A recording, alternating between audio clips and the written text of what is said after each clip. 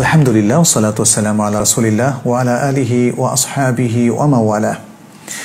একটি প্রশ্ন এসেছে, রোজা অবস্থায় শ্বাসকষ্টের কারণে স্প্রে বা নেবুলাইজার ব্যবহার করার বিধান কি? এর দ্বারা কি রোজা ভঙ্গ হবে?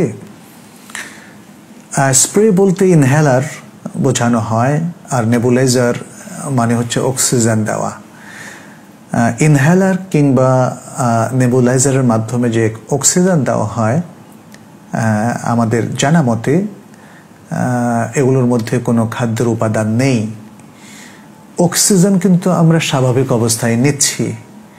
শ্বাসকষ্টের কারণে অনেক সময় মানুষ স্বাভাবিক অক্সিজেনটা নিতে পারে না, তখন এভাবে নেবুলাইজারের মাধ্যমে তার অক্সিজেনটা সরবরাহ করা হয়। আর ইনহেলারের মাধ্যমে শ্বাসকষ্টটা দূর করা হয়, সেখানে খাদ্যের কোনো অভাব পূরণ করা হয় না, যে কারণে এই ধরনের সেবনের কারণে বা এই চিকিৎসাগুলো নেওয়ার কারণে আশা করা যায় যে সিয়াম ভঙ্গ হবে না, এবং এটাই হচ্ছে উলামায়ে কেরামের বিশুদ্ধ মত।